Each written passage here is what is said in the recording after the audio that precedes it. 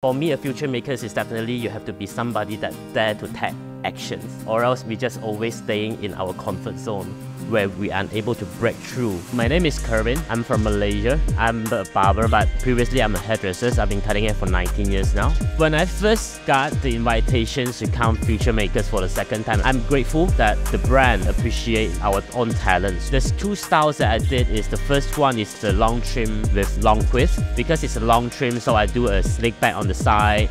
I do a natural quiff on the top, and my second look is more into a natural curls. For the second time coming back in here, you come with not just the experience, but as well as the responsibility to further on the whole Future Makers definition. It's something that come back to ourselves, because obviously we can't tell what's gonna happen in the future, but it very much depends on what we are doing on this present moment right now. So to be a Future Makers, I think it has to come from the responsibility towards ourselves. 所以如果我们能够把挫折和失败当作是那个整个过程的一部分呢，那我们就可以去不再犯同样的错误，或者是我们可以更明确知道我们想要走的路或者是方向。As a future makers, as a barber, I think it's not just only we talking about right now, because since the moment Wahl invented the hair clipper, he basically changed the world. That's how we're cutting hair right now. So basically, we are the future makers for more than 100 years ago.